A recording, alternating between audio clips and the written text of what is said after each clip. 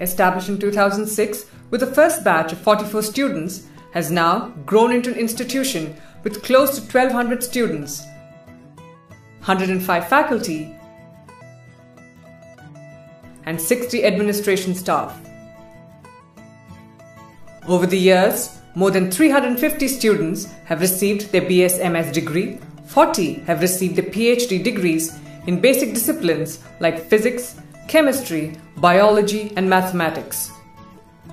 Over 900 research papers have been published so far, and more than 200 research projects are under progress.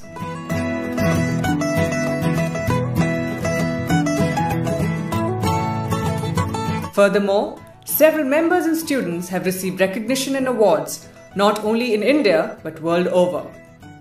IISER Pune, with such research and academic accomplishments, is emerging as a preeminent institute of excellence nationally and internationally.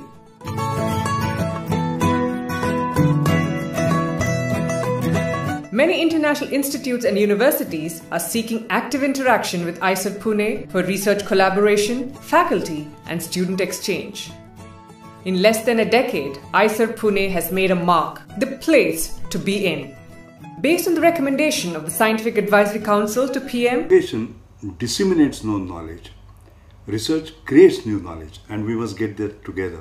Great experiment in India in science. We had a campus called NCL Innovation Park. We decided the first floor we will convert that into the IISER for the first year of the admissions. I was appointed as the first director of IISER Pune in the year 2006. I did not fully realize the challenges of establishing IISERs as brand institutes in science education and research. I was simply jubilant about the new possibilities. In the very first board meeting, Professor C.N.R. Rao underlined the visions of IISERs and also laid down the tenets for IISERs and also the processes of achieving the same. Thus, the journey of IISER Pune began.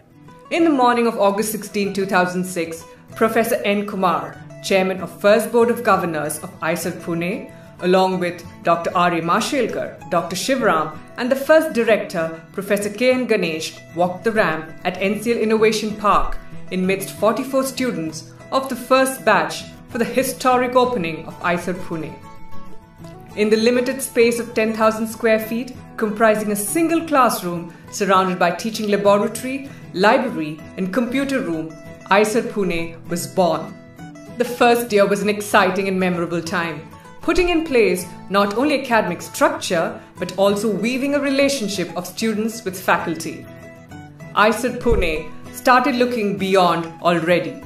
By 2008, IISER Pune moved into a transit 100,000 square feet campus, Sai Trinity, housing a complete institute.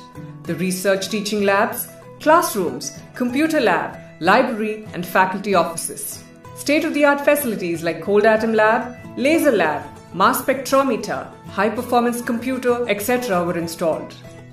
This greatly enabled attracting excellent faculty who could actually start their research immediately on joining IISER. There was no sense of temporariness in the functioning, and by 2009, the first research publications started coming out of work done at IISER Pune. Atmosphere in IISER is very friendly, very conducive to conducting research at the frontiers. Freedom to do what I like most, and this is what is available in IISER Pune. All our students, more than they learn in the classrooms, they learn by actually doing research projects. Imagine your first biopractical to be given a microscope and a screwdriver and to be asked that, come on, take the microscope apart and try and put it all together. It adds a lot of fun to research. In fact, that element of play is extremely important in research, and I think in somehow the undergraduates bring that element of play into the research, and that's very enjoyable. One of the great aspects of IISER is this innate flexibility from the third and fourth years where you can actually choose your own suite of courses. It is possible that a student has chosen a certain path which makes them have a certain skill set which just doesn't exist anywhere else, and they might do something absolutely new with that. In parallel, the institute was busy in planning its permanent campus in the 98-acre land made available by NCL next door. While the architect conceptualized the form aesthetically, the faculty and students imparted function in design of lecture halls, specialized laboratories, student residence and faculty housing. 1st April 2010 is a day to remember in the history of IISER Pune, as the then Prime Minister Dr. Manmohan Singh unveiled the foundation stone of the campus. Delighted to participate in the foundation stone laying ceremony of the new campus of the Indian Institute of Science, Education and Research, Pune. This led to the creation of transit labs, Mendeleev, H-Cross and G1 on campus, greatly alleviating the increasing requirement of teaching and research labs. Life began on the campus with the completion of student hostel and shifting of their residence from the multi-purpose guest house.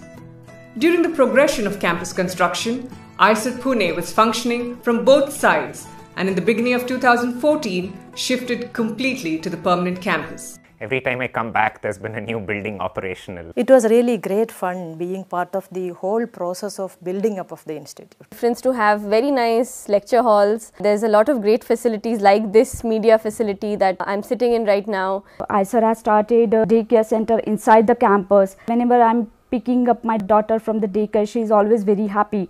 So what else we want? The administration at IISER Pune, it provides a proactive support to the important stakeholders of the institutes, that is the students and the faculty.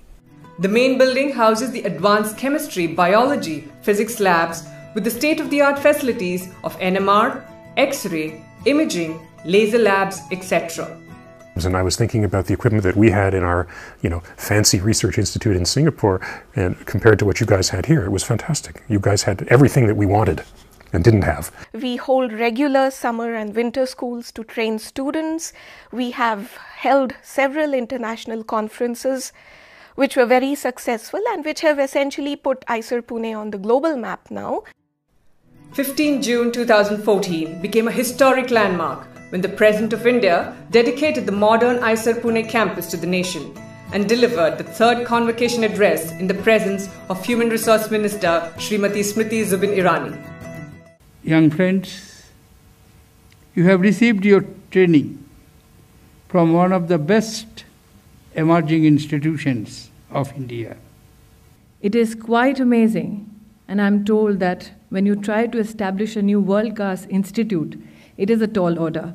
I congratulate Professor Ganesh for not only living up to the dream of having a state-of-the-art teaching and research lab and innovative classroom and student and faculty residency, but also to achieve an 87% placement record in a mere 8 years, which is extremely commendable. It was a great dream come true for all involved in the creation of IISER, and those whose professional and academic growth was symbiotic with the growth of IISER Pune. Today's campus has not only academic and research facilities, but also sports and recreation facilities.